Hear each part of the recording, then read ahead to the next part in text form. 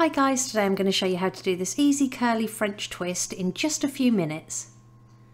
To start, I've popped a rough curl through the hair using my straighteners, and I'm just alternating the direction in which I curl the hair every time I take a new section.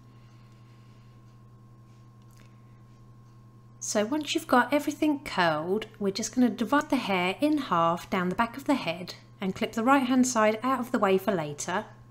Then apply some dry texture spray all over the hair, and we're going to gather this in our hand and twist it towards the head. So twist it all the way down to the end of the hair. Now using one hand I'm going to hold on to the end, and the other hand I'm going to grab near the base and rotate it once whilst pulling the ends down. Then give it another little twist at the top and hold it to the middle of the head with both hands.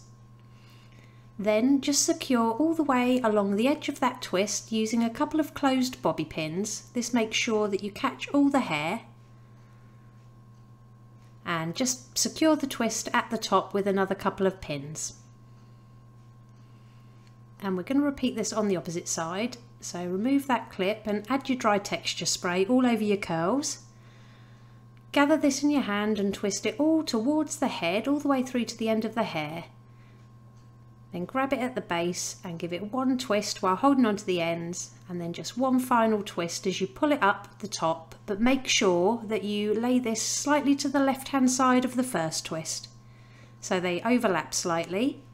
Then use a few pins to secure the top, and again use some closed bobby pins to grab hold of that twist and then just rotate it back on itself to make it nice and secure.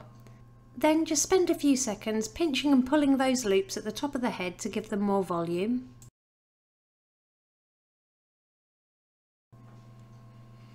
And then I like to pinch and pull out the side sections so it looks more effortless.